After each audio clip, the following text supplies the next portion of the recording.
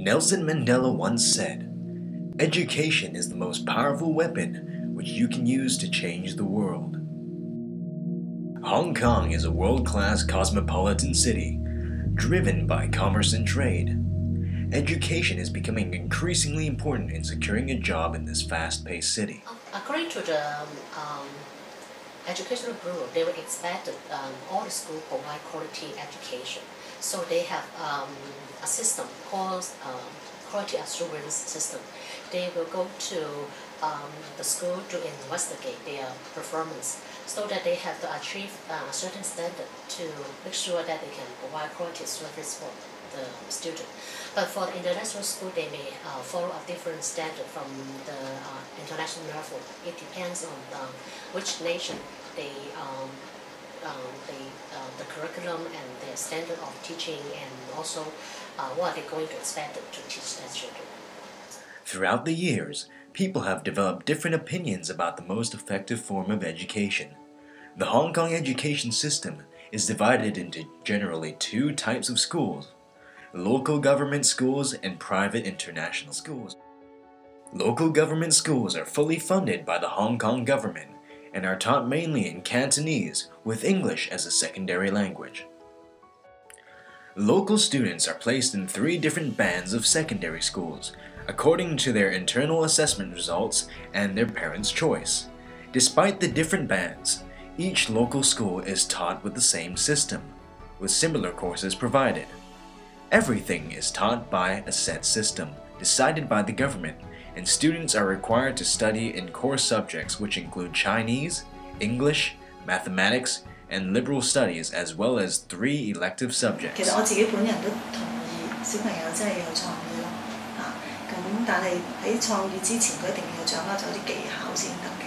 咁嗰個技巧包括譬如話係一啲詞語運用啊、句式啊，或者一啲資料啊，佢完全要掌握晒，佢先可以再發揮佢嗰個創意咯，就唔可以即係就咁出嚟創意啦，佢都唔知即係無從入手咯。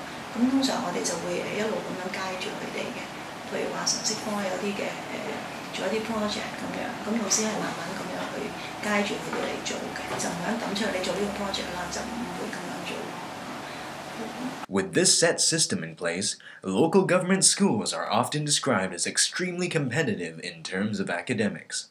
我學校就比較多呢啲competition 啦，因為始終學校都係即係男校啦，咁男校嘅學生對於成績方面都好着重啦，咁同埋我哋有好多project 啊嗰啲嘢都係要即係都會係個老師都會拎出嚟比較啦，所以我哋嘅competition 都好大。Meanwhile, at private international schools, the education system is completely different. Since international institutions are not funded by the government, each school has their own choice of courses, instead of having a strict set teaching system. Unlike local schools, international schools teach with English as the primary language, with some sections bilingual in German, French, and Cantonese. As for flexibility in teaching, I can't say too much about the local schools, but I've taught in international schools, and I think it's been a lot of emphasis on creativity. So the teachers are always encouraged to come up with new ways to present a lesson and to come up with creative and fun ways to engage the students. So I think there's definitely a lot of creativity in terms of how we teach in the classroom. The main thing is that we have to teach the students something, so there's standards and expectations, but in terms of how we teach them, I think there's a lot of flexibility. The courses that are offered at an international school and the courses that are offered in a local school, I know that especially in the high school level, I think high school courses offered in international schools are more diverse.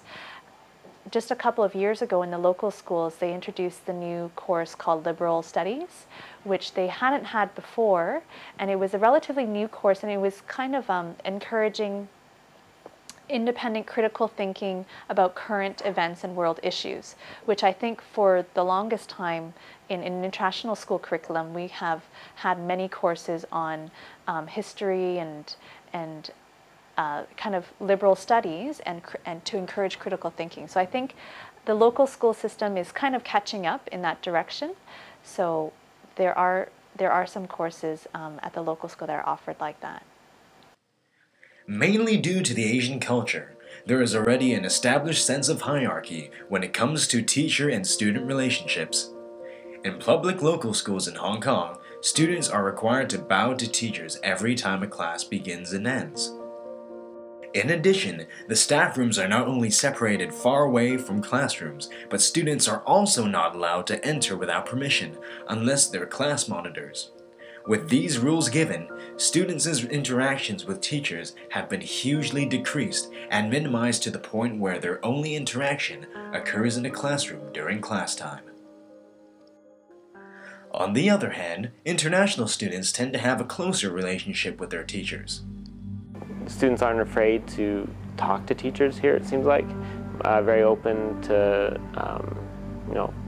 ask questions or seek advice or, have more of a personal interaction rather than a big gap between the two. The working environment at international schools is also very tight-knit and friendly. Besides the close relationship between students and teachers, the faculty and staff also have a friendly bond between each other.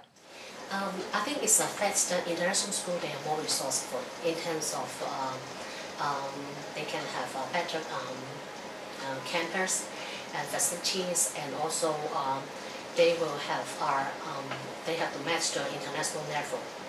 And the environment for language is also very good, especially for English. And we know that they charge much the school fee, right, from 20,000 to 10,000 per year. But in Hong Kong, for the local school, they are free education. No need to pay unless they want to choose the private secondary school. They have to pay maybe thousands for a year. So in terms of resources, we know that international school is an advantage for the student, and also they have the support from their parents, maybe by donation, or they have some fundraising, and they have more money to employ the teachers with higher educational qualification. Since local government schools' funding comes from the government, resources have to be wisely planned and conservatively spent. With limited people, space, and money, students with the same interests often gather together to hire their own teacher who would come into their school to conduct extracurricular classes with them. For sports, students also come down together and arrange everything on their own, from forming the sports teams to seeking coaches, locations, and also reaching out to other schools for inter-school competitions. International schools have an advantage, as resources are abundant due to high education fees they receive from parents monthly. I think in international schools, they promote the development of the individual more than in local schools. For example, we have different sports teams and clubs that we can develop the areas besides the academic. Like, for example, since I play a lot of football outside of school, it caused a lot of stress on my academics. So actually the school has helped me, and they've given me less credits. Like they require me less credits. Campuses are averagely larger in comparison to local government schools. Therefore, students are able to enjoy various activities at appropriate and suitable locations comfortably. International schools also take pride in their facilities, such as sports fields, gyms, fitness rooms, music halls, theaters, media labs, science labs, ceramics labs, and others. After-school activities are also sponsored by the school, along with organizations that assist in arranging inter-school competitions as well, most notably the ISSFHK, that is in charge of sports competitions. Besides activities that are school-related, local students are also required to have a certain amount of community service hours in order to meet their credit requirements. For international schools, there tends to be more service opportunities both inside and outside of school, and some even overseas. Other than service opportunities, international schools also host different activities that boost school spirit and and give students a chance to interact outside of the classroom. These activities include gym games, dress-up days, and competitions. So which education system is superior above the other? Everybody is entitled to their own opinions, but based on the fields explored earlier, it's safe to say that international schools provide a better quality of education. However, it's also important not to forget the astronomical cost of attending an international school, at which point a local school might be a wiser consideration.